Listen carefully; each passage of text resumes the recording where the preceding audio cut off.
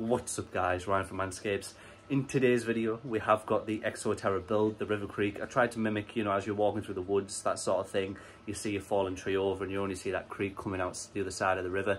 But anyway, you'll see the vision as I'm doing it. I normally get a lot of my inspiration from outside, outdoors, going on walks and things that you see. So I probably have seen something like this, you know, on a walk, and that's what I tried to mirror. I was happy with the build. There was also a lot of mistakes that I made during this build, so you know, hopefully if you guys are making one, you can learn from my mistakes. But either way, I was really happy with the end result. I still don't know what I'm going to keep in there, so just remember that, you know, in about a month's time I'll be updating this video with what I ended up buying for it and putting in there. But as always from me, peace and love. I'm out.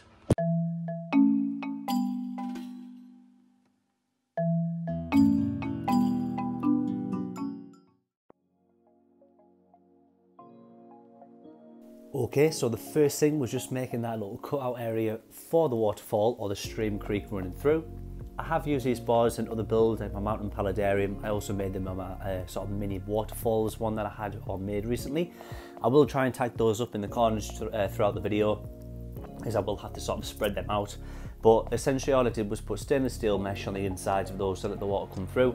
That was the first mistake I made. I didn't do it on all four sides and I didn't make it big enough or you know, wide enough. I added this very fine foam as well so it didn't clog the filter up when you've got the filter in there. Again, another mistake because I should have used slightly wider foam and not as fine basically. So the water wasn't pulling through quick enough for it to load. So essentially as the water was pulling through on top of the creek, it was actually sitting on the top of that river area or the sand and not draining through into that box quick enough for the water to pump it through. So I did have to make that again. Now this is just me getting an idea for, you know, what I want it to look like, the scale, but you can see there roughly how the river sort of creek looks at the moment. I was really happy with it, but you know, I do end up changing the whole design. So I think what we'll do, we'll get straight to the background. You'll be able to see what I used for background and sort of how that went, because it does give you a better picture ultimately for how you're doing it. The first thing you want to do is get your expanding foam, wear a mask and the gloves that you get with these as well if you do have them, because honestly getting it on your hands is an absolute nightmare. Like, believe me, it's awful. So make sure you but yeah, just make sure you wear the gloves.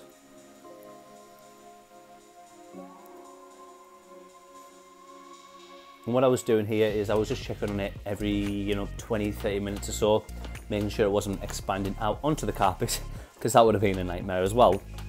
And where the doors were, I opened the doors just to make sure that I didn't end up sealing the doors. Regardless, when this stuff does dry completely and cure, it is so easy to get rid of it from any surface. It does literally just razor scrape straight off.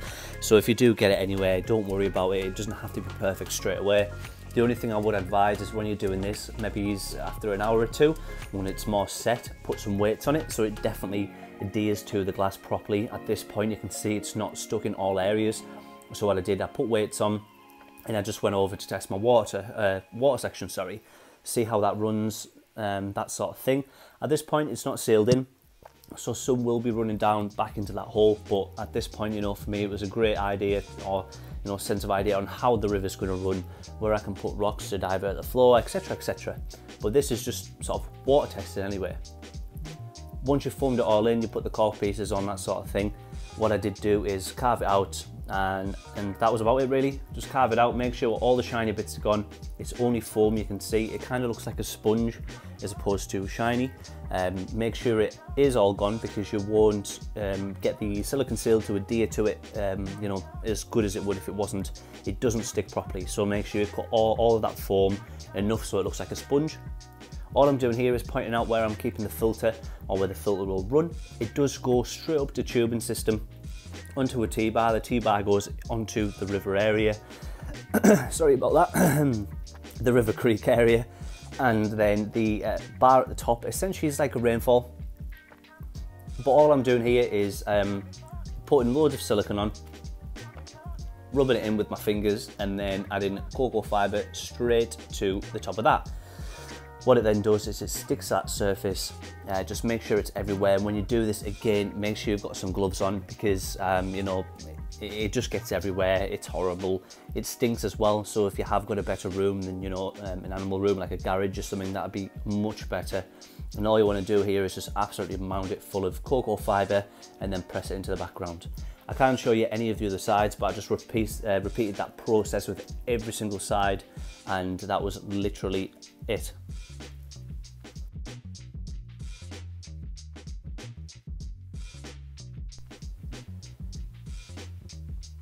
Now all I'm doing here is adding the silicone to that river creek area. I will be putting in fine gravel, making sure that's stuck down, as well as some larger rocks to give it a more natural texture and look.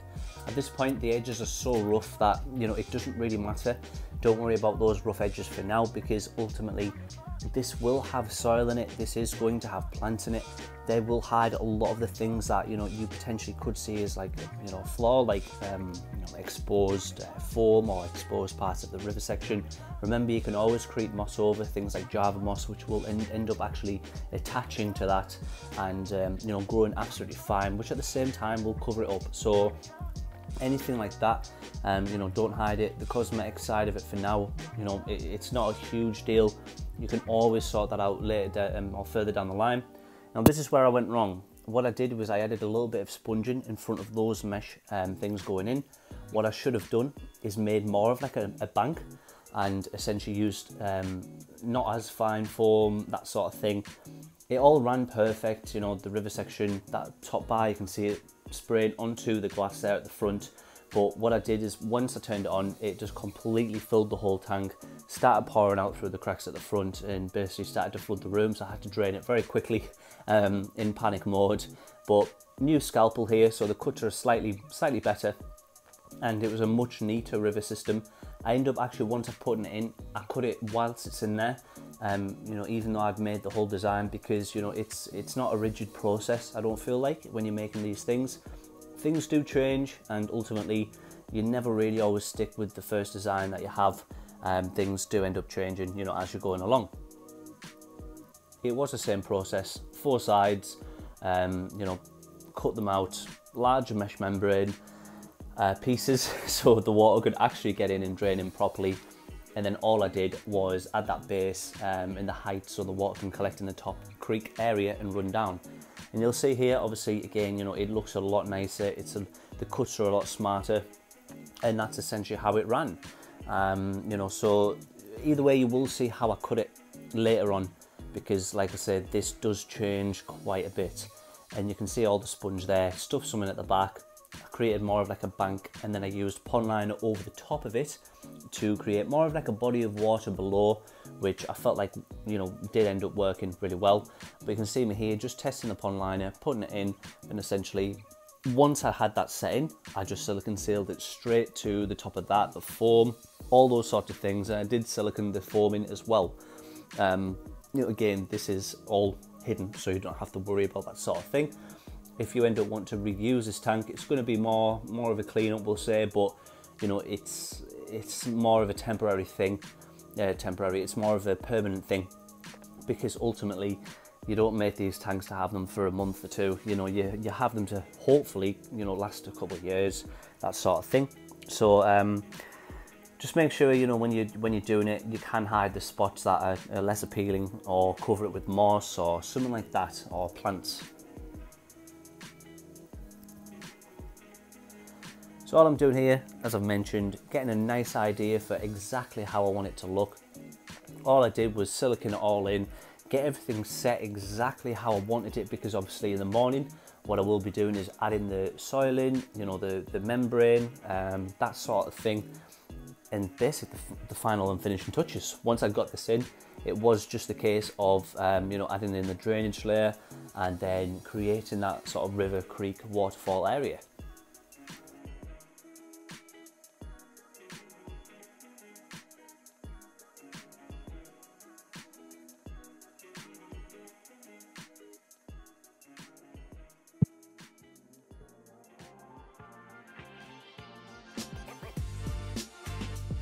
And that was it really. I was just getting all of the pieces into position, making sure it was all 100%, happy how how the liner looked, that sort of thing. Then I just filled it with water, and again, you know, test ran it, made sure the water was going through into that chamber, you know, quick enough, that sort of thing. Making sure there was no dip from the back to the front, because if there was, then again, you know, I'd run into issues further down the line once the soil was in. But basically all I did was fill it with water and hit the go switch really. Again, this does change, so at this stage as well, you know, a lot of this design ends up, you know, changing completely. So like I say, it's not rigid. The same thing though, once I had that down, I siliconed it in, I put in some larger rocks for more detail and texture. I then you know, stuck some pieces of the wood to the background, the front, got in the larger pieces of the hardscape at the front as well, covering that River Creek area. I ended up taking them out quite a lot at some stages, you know, just to see how it looks better, and you will play around with that for quite a while. It doesn't really matter.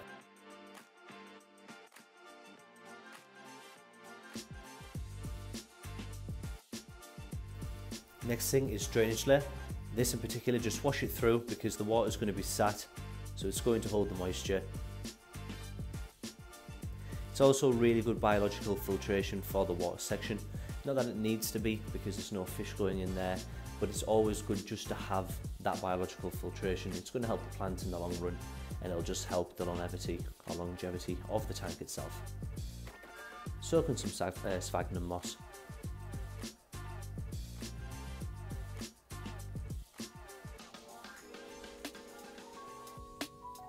And the next thing is just getting the hardscape down, making sure I'm super happy with everything, and putting it back to where I had it at first really. I'm adding the soil, creating 2 banks either side, but I do end up cutting this down. As I've mentioned, I ran into a problem, but by the problem I just mean that my design changed in my head.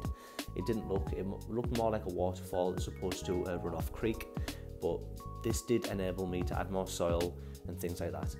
All I do here is get the moss, attach it to this using these stainless steel pins.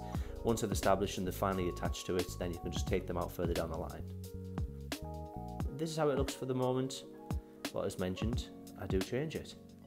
I'm going to cut it around here more like a little bow.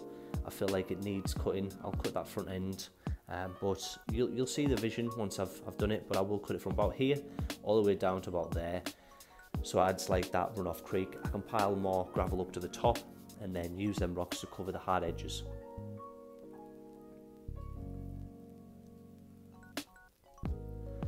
So there, you can see the vision's a little bit better now. It's kind of how I planned it in my head. I think I went overboard with the cardboard cut in there. Pile of palm just to the back right to add some height. I did buy some begonia polka dot, but it was a little bit too big. The leaves were too large. It threw the scale off slightly. Mosaic plant as well on the left there. Some dead shredded wood. I added quite a bit of shredded wood towards the back. Leaves, botanicals. I'll show what I added a little bit later on.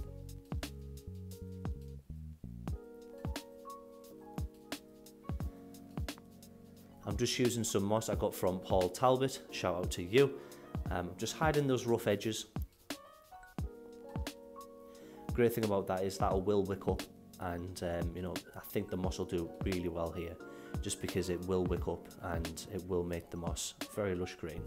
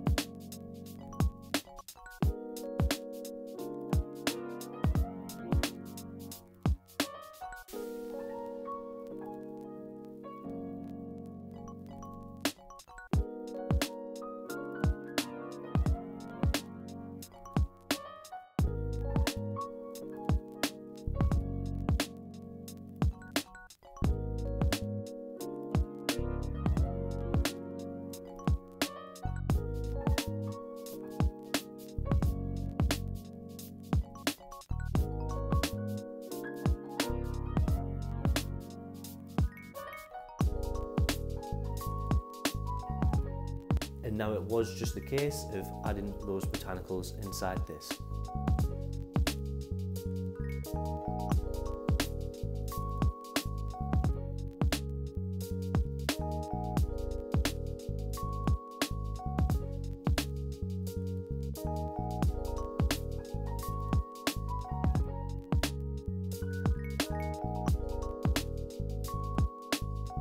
So now we'll just go through the cleanup crew.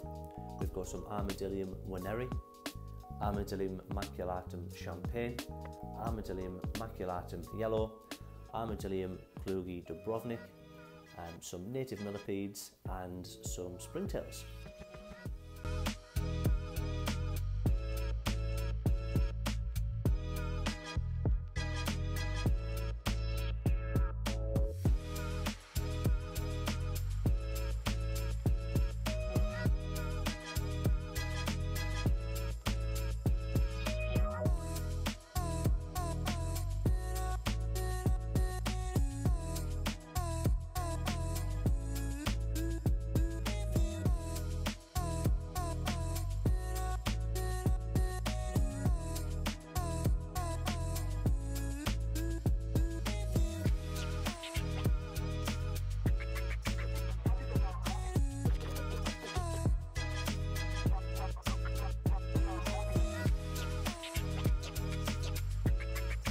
But all I'm doing here is adding springtails, adding in some native millipedes that I've been culturing for the last few months myself. I just think they're really cool addition, millipedes, they are, and you can see the little guy go there, but I just really love them. Honestly, I think they're beautiful.